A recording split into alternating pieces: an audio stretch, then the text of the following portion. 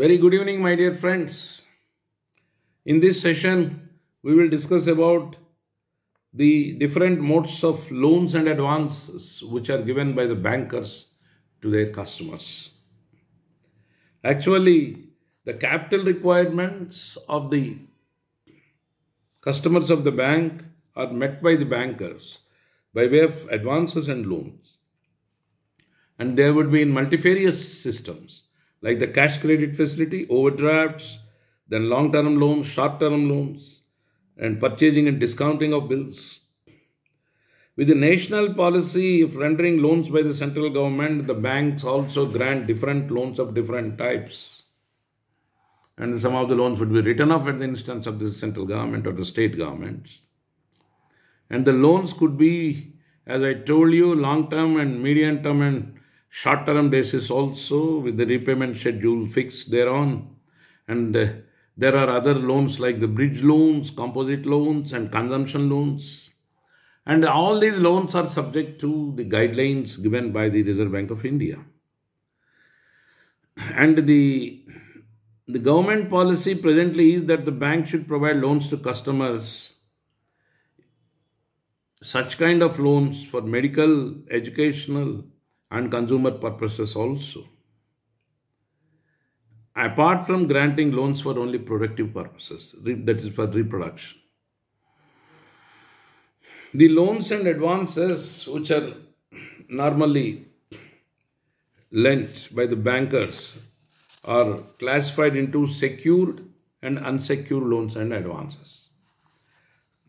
Section 5, Clause N of the Banking Regulation Act contains the necessary provisions which says that, quote, a secured loan or advance means a loan or advance made on the security of assets, the market value which is not at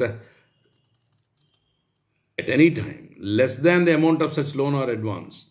And unsecured loan or advance means a loan or advance not so secured. The assets which are taken as security could be tangible assets. Tangible means goods and commodities, land and building, gold, silver and such kind of things. And then the securities also could be personal securities like negotiable instruments, tangible securities and collateral and like one. The guarantee also can be obtained for the repayment of loans from third parties. And in this respect, the law of guarantee as stated under the provisions of the Indian Contract Act 1972 applies.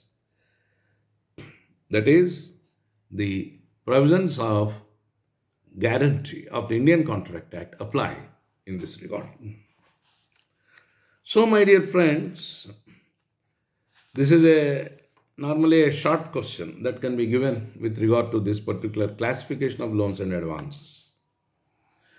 With this background, my dear friends, we conclude our discussion on lending business. Now we will come to the recovery.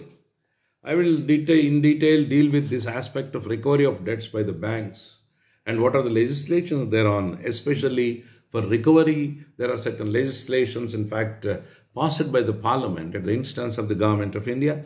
And what are they? Like the Securitization Act and then the DRT Act and so on and so forth. All these things we will discuss in our next session.